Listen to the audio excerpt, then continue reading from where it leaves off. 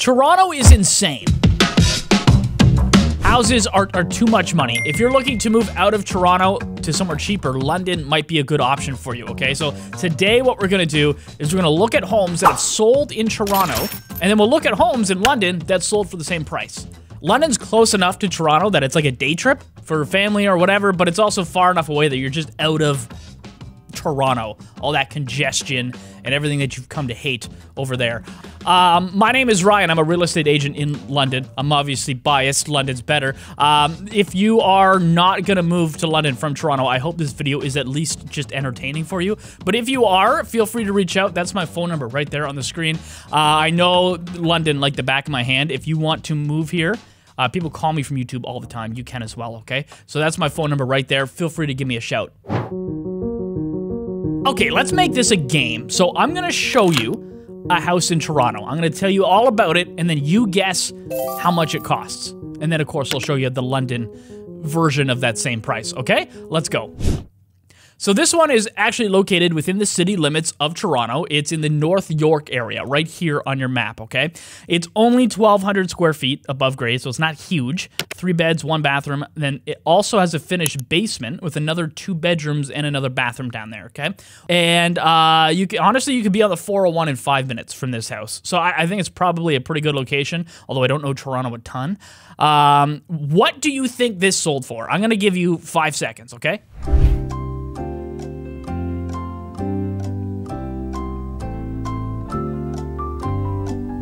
This sold just under $2 million. Oh my lord, that is insane for something that like isn't a castle or doesn't have a movie theater in it. That's foreshadowing. Let's look at London. This is located in a luxury spot in the London area, just barely outside of London. It's huge. 5,000 square feet in this house, and yes, it does have its own movie theater, okay? It also backed onto a forest with a ravine that has turkeys and beaver and deer running around. For the privacy of the buyers, I can't share the exact location and the exact price, but I can tell you it sold for pretty much the exact same price as that house in Toronto. Okay, you go from average to luxury. And don't worry, we will work our way down to the like 500,000 range, something more affordable, more realistic for a lot of people. But first, let's slowly work our way down here. Let's go to Mississauga. So this one right here, like I said, this is in Mississauga. It's really close to Queen Elizabeth Expressway, right in this general area. It had 4 bedrooms on the main floor and 3 full washrooms. It was updated nicely inside. So honestly, this isn't a bad house. This looked nice. Can you guess what this sold for? This sold for $1.5 million. Listen, it's a nice house, it's a nice area, but that's an insane amount of money. Let's look at what that insane amount of money gets you in London. So this home right here is around 3,500 square feet. It's more than double the size of the Mississauga house. It features a nice pool, a large garage, and fully finished basement. This home is located in one of the best school districts in Ontario. It really is. This sold for about the same price as that Mississauga home, $1.5 million. By the way, do you see this house right here?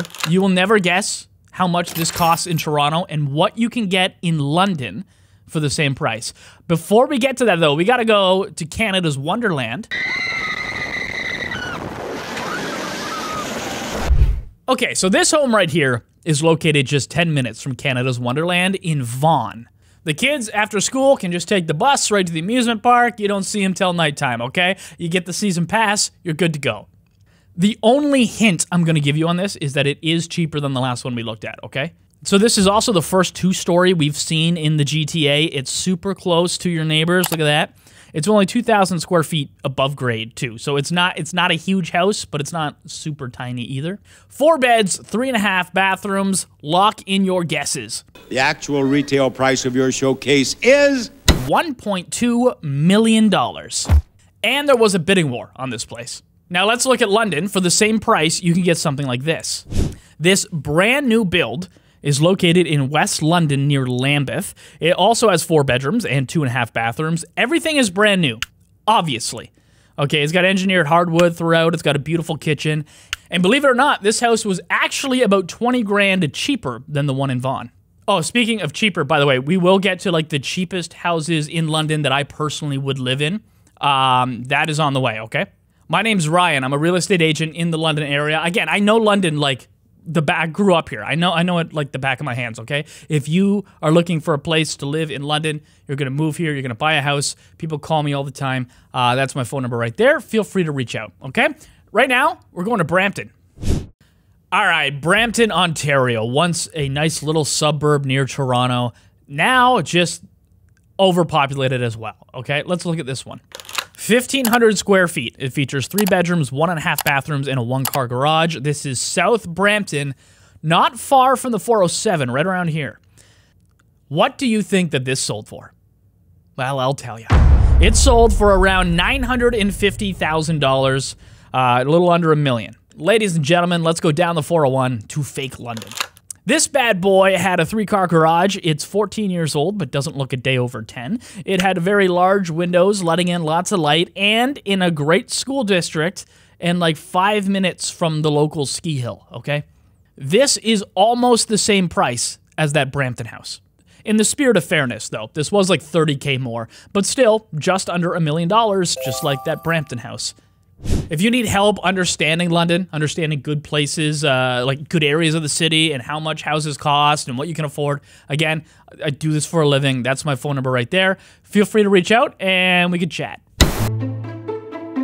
Okay, so for the next one, we're going to stay in Brampton, okay? So this one right here, I want you to really guess on, okay? This is a semi-detached. There's obvious wear and tear on this house. It wasn't in great condition.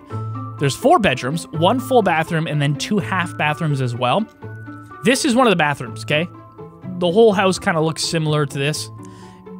The actual retail price was $730,000. So $730,000.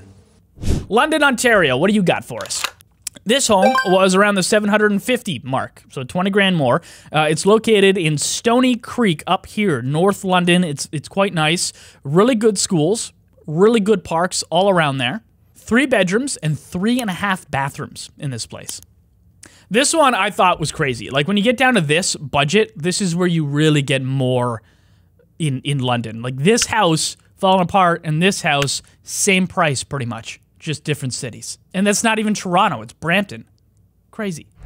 Now, I've got to be honest, it's getting hard to actually find houses in the GTA for less than this price, so I got to switch to condos here, okay? So this condo is in Etobicoke. I like to call it 50 Shades of Brown because it's a tribute to Brown, clearly.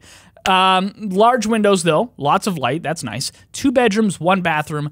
This sold for around $600,000. Now, over in London, this was roughly the same price. It sold around Christmas. 4 bedrooms, 2 full bathrooms. It's a bit out of date inside, but I picked this one because it's located in Byron.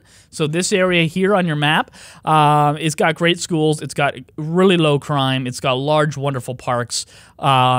This sold for the same price, right around that $600,000 mark. Okay, back into Toronto for our very last one. This is located in Scarborough. It's a 1-bedroom condo, and I actually like the way it looks inside, to be honest. It's a nice little place. Condo fees were almost $700 a month. There was a time in this country when that was a mortgage payment. And it wasn't that long ago. But now, of course, it's the condo fees. But anyway, this sold for $501,000. Now, for the first time in London in this video, I'm grabbing a condo. But it's not what you're picturing. It's a townhome condo like this. This is located in a really good area. Every single London home that I've given you is a place that I would personally live if I was shopping in that budget. Again, this is North London, Stony Creek area, good schools, and it's well maintained by the owners. And the condo fees are less than half of the Toronto one. They're like $300 a month. It's 3 bedrooms and it's 2.5 bathrooms. And yes, that also sold right around $500,000. Listen, if you're looking to move out of Toronto and you're seeing how much you can afford in London, or you just want to pick my brain, ask me some questions. That is my phone number on the screen right there. Feel free to reach out. People do it from YouTube all the time. I have lots of other videos too. If you need more info, you can just go on a binge watching journey right now, okay? Thanks for watching.